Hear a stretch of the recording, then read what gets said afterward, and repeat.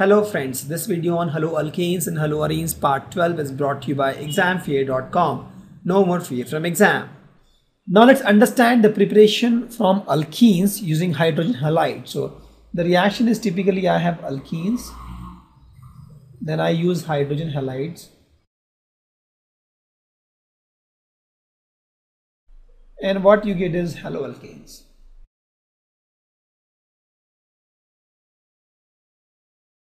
This is the reaction, and this is electrophilic addition.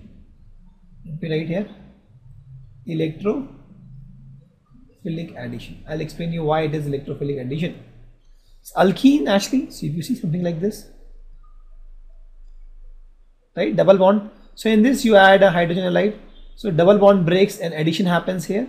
So you get something like this, H and then X. The typical reaction. This is. And in this case, if you see, my H plus and X minus, my electrophile is getting added. The first attack is by electrophile. Here it is H plus and X minus. If you see, this guy is the one which attacks first. And this follows Markovnikov rule.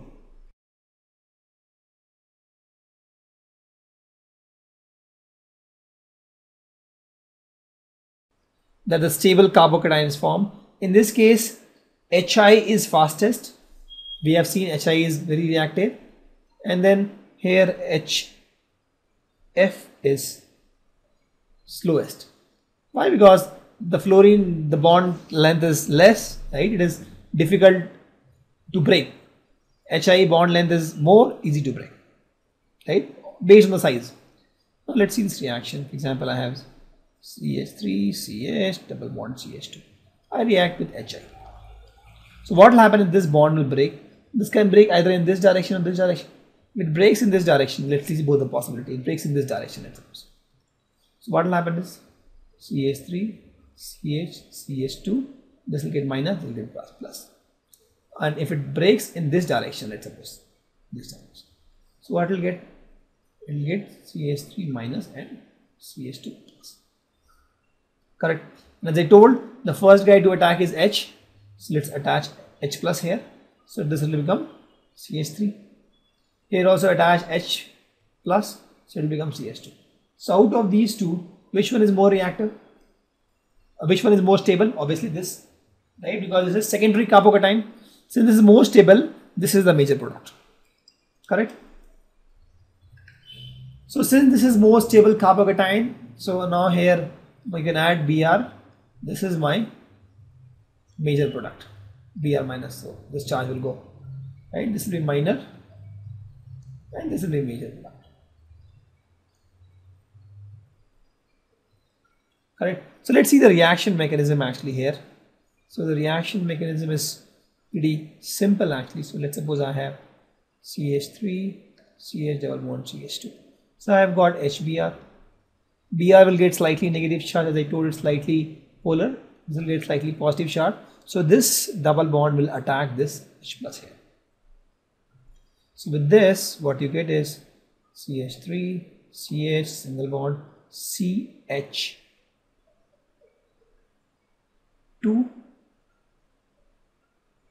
sorry, CH3 plus you will get here, right? Because this will become a stable carbocation. This is what you will get, right? This will attack here.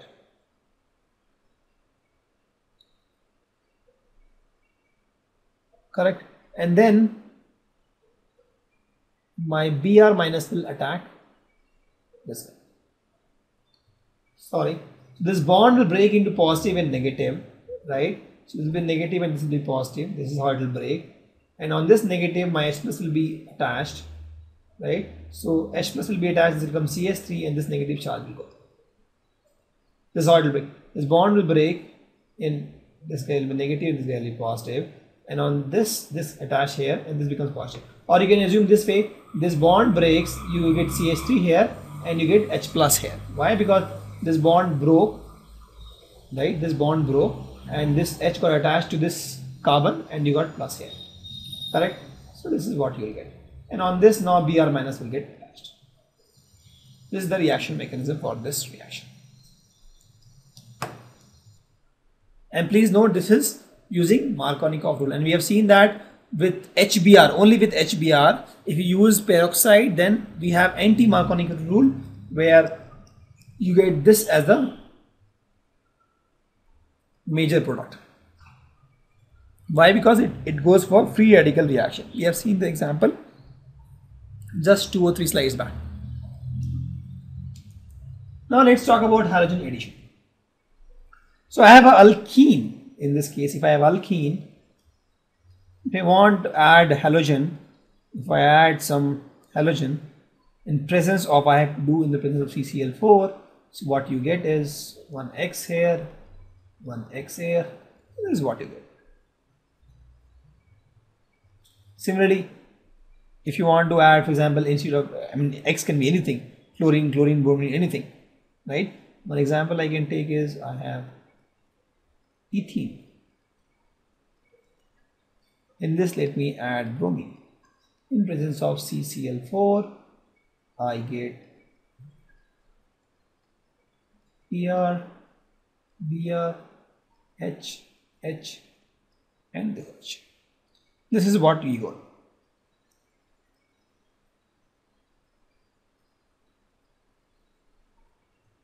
So let's see the reaction mechanism for this. I have this. So in this case, let me see this. H. So bromine will break actually. It will have slightly positive and slightly negative charge. So this bond will break, and what will form is this bromine will get attached here, it will get positive charge here. So what you get here is CH2, CH2, Pr with a positive charge. And now this Pr minus will attack here. So what you get is CH2, Pr, CH2. That's what you get.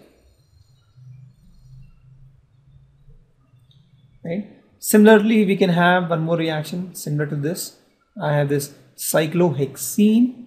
In this, if I add Br, in presence of CCl4,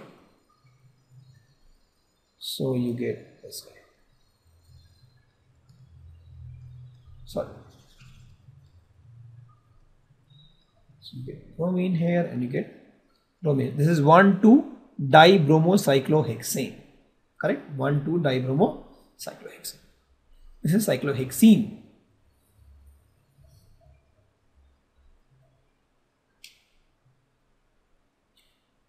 And this is also example of electrophilic addition, because the first thing that is getting reacted is Br+. So it is electrophilic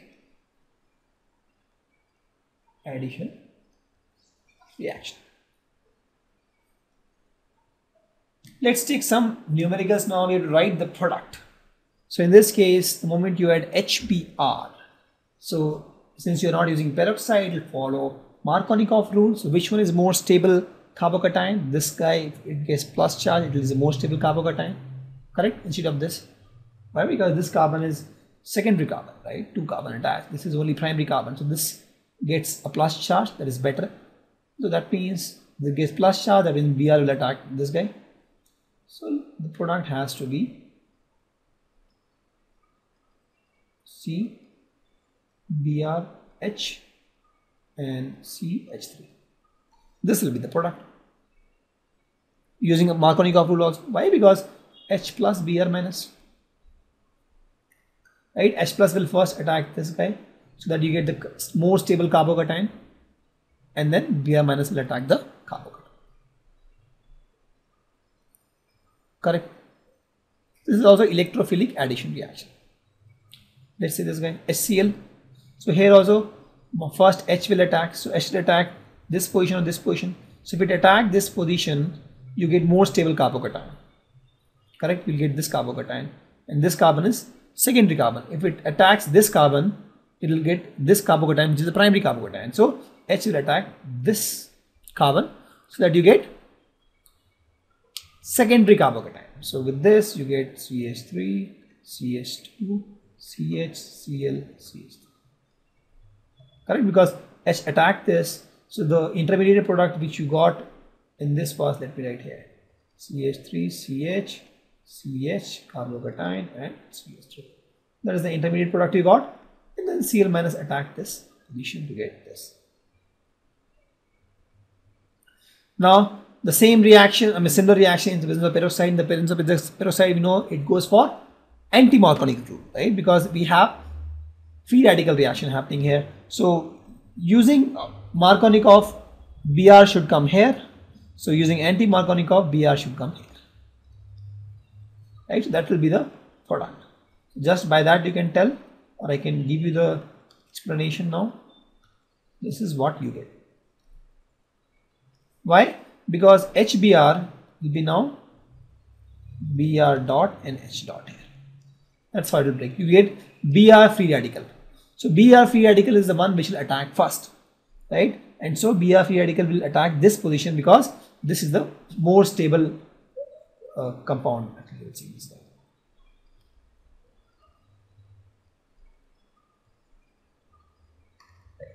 And then here H. So it's anti-Marconic rule, and you have HBr reaction in presence of peroxide. Thank you. Visit examfear.com to watch free educational videos, try free online tests, get the best quality study materials, study from the best tutors and mentors, and much more. Thanks once again.